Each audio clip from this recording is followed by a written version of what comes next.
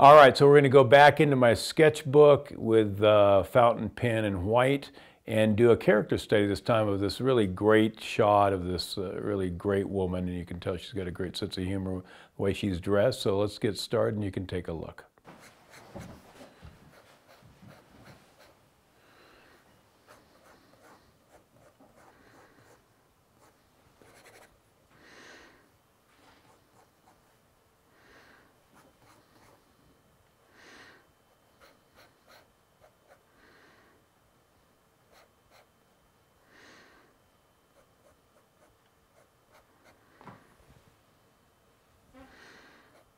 All right, so I'm just kind of placing things along, and since it's pen and ink, I'm not going to do as careful of a lay-in because I don't want all those lay-in construction lines in there. So I'm just kind of marking things off here.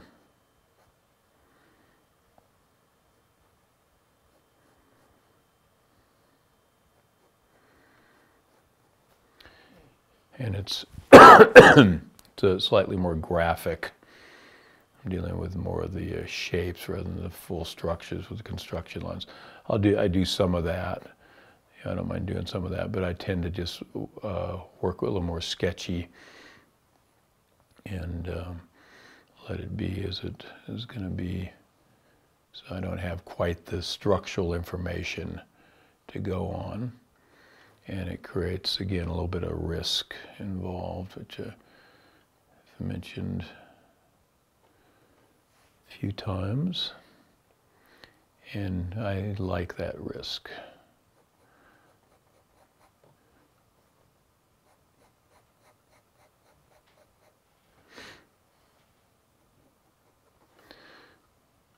And then I'm going to let the shadow shapes do most of the work. They're going to kind of simply just find the form.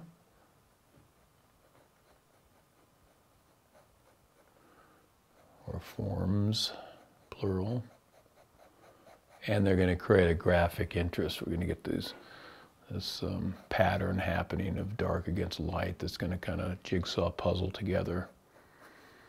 And that creates lots of interest, lots of little visual avenues to travel down.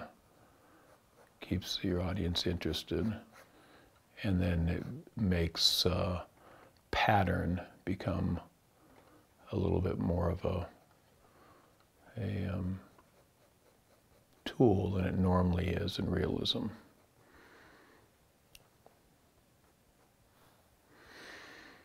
Okay.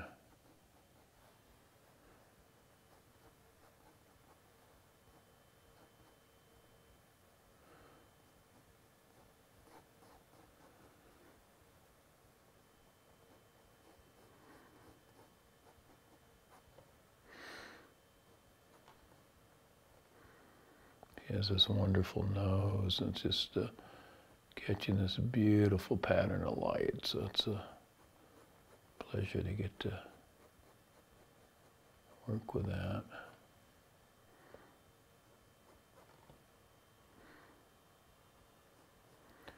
She's dressed up with that Viking helmet. My kids, when they were 4, had exactly the same helmet, actually, so it made me laugh when I picked it out. That's one of the reasons I chose it. So it's nice, nice little bit of humor there.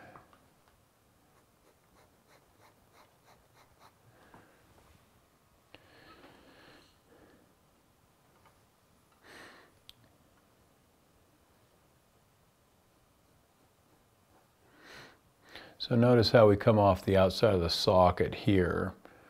The shadow, the eyeballs in here that I've barely defined, and then we swing forward with a little bit of a break, and then down again, down that front of the face. So I want to find that symmetry across. I want to, what I do here, I want it to pick up here and feel symmetrical if it is symmetrical. And the face and the body, of course, have bilateral symmetry. So you have an eye over here and you have an eye over there usually. You have a cheekbone, cheekbone, and they're fairly similar, not exact, but quite similar in shape and proportion. And of course, they're in that symmetrical positioning. So I want this cheekbone to push out and then down, the cheek pushing out, and then down to the jowls area, and then to the chin. And that stepping out, if you can look past those eyelashes that I've barely suggested there, I'll play them up there a little bit. That is what we want to feel on both sides. And then that's going to feel structural. We're completing the story. It starts on this side, it ends over there. The shadow then defines that whole front plane of the face in a really terrific way. Here again is a jowl area, those wonderful shapes and fantastic shadows on those. It's just fun stuff.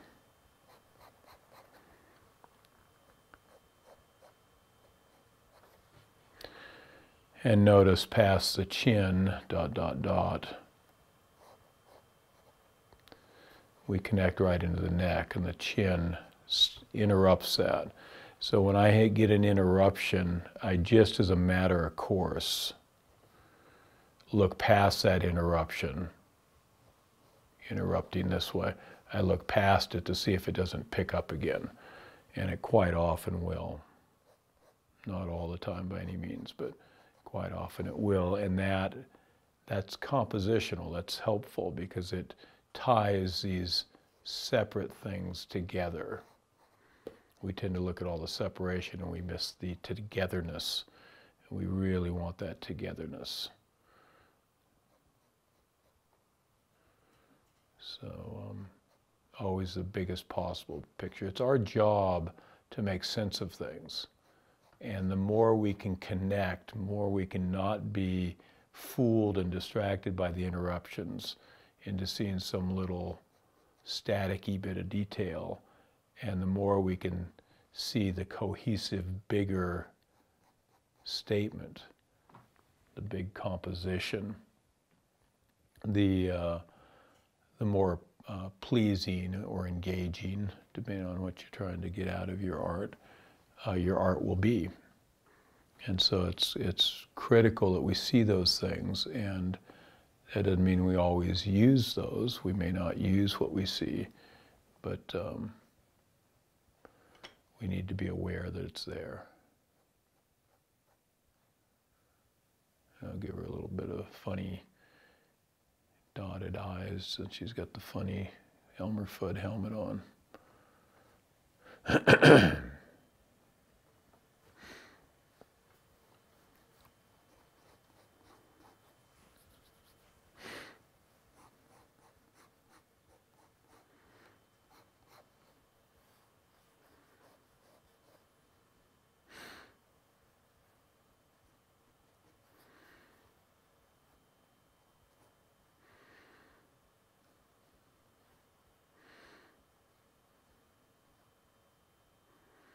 And again, that's just a fun shadow shape.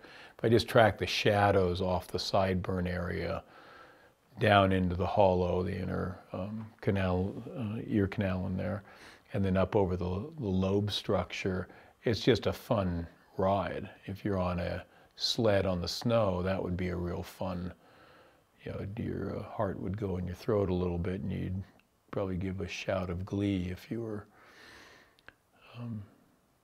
someone who likes those kind of wild rides, and I do, at least on the paper, if not always on the hill.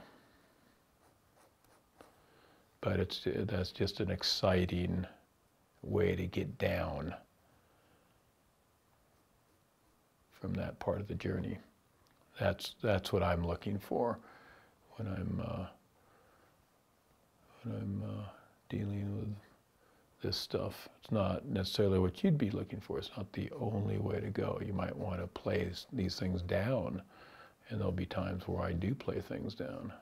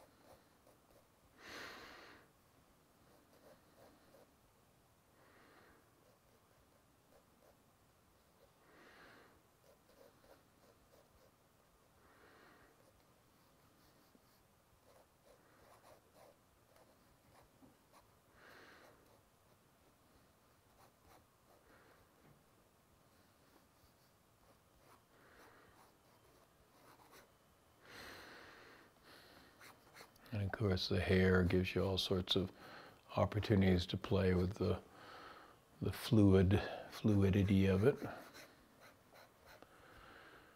And you may make a big deal out of that or not.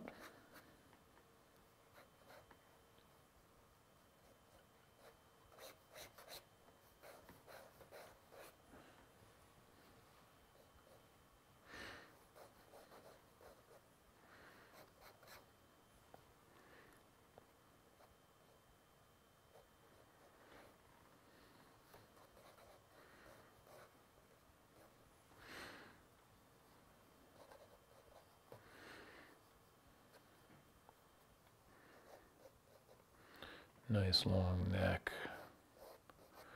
Pulls down here. The shoulders kind of hunch up.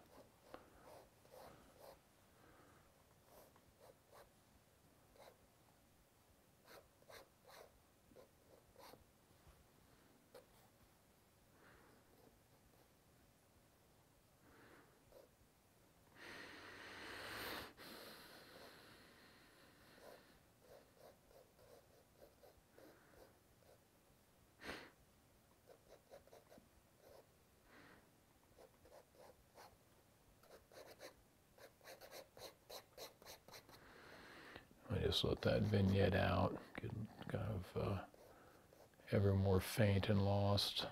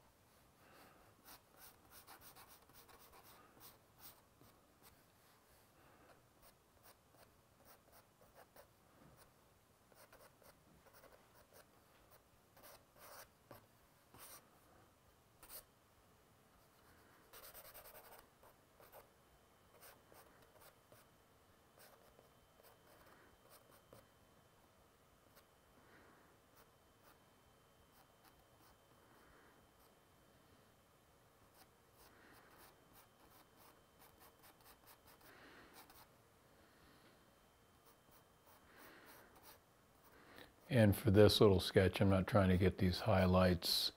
You know, there's a lot of blasted out highlights here that could be very cool in the right portrait. I'm not trying to do any of that. I'm just kind of indicating these. And that kind of goes back to my days of why I started doing these tone paper illustrations or renderings, is really to teach myself how to paint, try and figure out how to paint, because I wasn't very good at color. I wasn't good at the process of painting, the skill set needed for that. So I equated it to drawing and used a drawing technique that started to sneak towards a painting technique, painting medium. So having the tone paper going darker with the pen and then lighter with the pencil was very, or darker with the dark chalk and lighter with the light chalk, was real close to what you would do in paint if you were doing a Sargent or a interior Sargent portrait or a Rembrandt. So that's what I'm doing here. I'm kind of indicating where those shape patterns and value patterns would be without really hitting you over the head with it.